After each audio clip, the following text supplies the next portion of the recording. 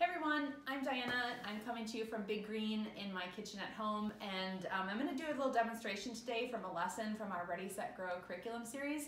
Since most of us aren't able to go to our schools or places of work, we need to do a little adapting. And so this is a lesson where we would have been normally cooking in our classroom, but today we're going to be cooking from home based on what we really have.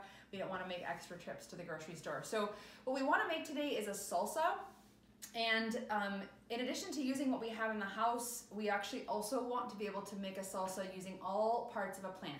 All flowering plants, which is most of the plants that we consume as edible, actually are from 5 different parts of the plant. So all plants have seeds, they have roots, they have stems, they have leaves, and then they have a flower, which ultimately becomes a fruit. And so our challenge today is to be able to make a recipe that uses all 5 parts of the plant.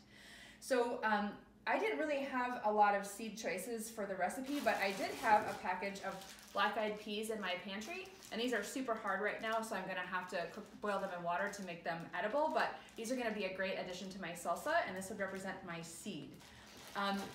When I make a salsa at home, I often like to use radishes as my root, but I don't have any radishes today. So instead, what I do have is a bag of carrots, and I'm gonna be able to utilize a carrot to represent my roots. I'm just gonna cut it up really small. We call that dicing. I can utilize the crunch. It's gonna be super tasty. I also need a stem, and it might be surprising for some of you to know that actually an onion is a stem. It's a part of the plant that functions as a stem even though it grows underground. Garlic is actually the same. They function as stems. The root of the onion plant are actually these little hairs that grow at the bottom. So I'm gonna utilize this beautiful onion in my recipe. And then I need a wonderful leaf. And I just happen to have some lucky fresh cilantro today. Cilantro is one of my favorite herbs on the planet. It's super good in salsas. But if you didn't have cilantro, you could also use whatever greens you might have in the house, including lettuce or kale or spinach. I have some spinach that we need to eat up pretty soon before it goes bad. So if I didn't have that, that's probably what I would chop up and put in my salsa.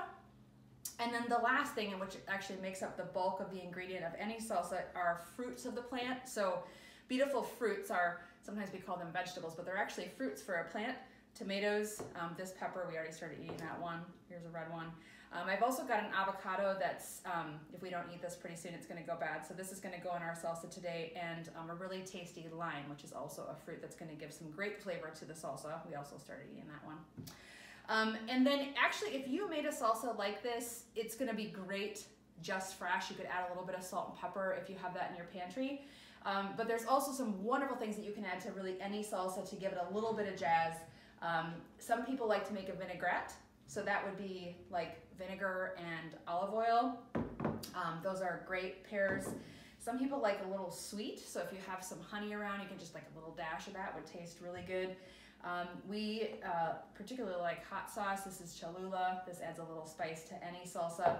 And then, you know, like whatever you have around. So this is cumin, chili powder, some chipotle pepper, which is super good, onion and garlic.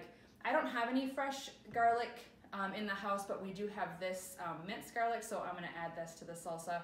Really, anything that you have around can make a really tasty and nutritious meal. Sometimes we just eat salsa for dinner. So we hope you enjoyed this. Have a great day from Big Green.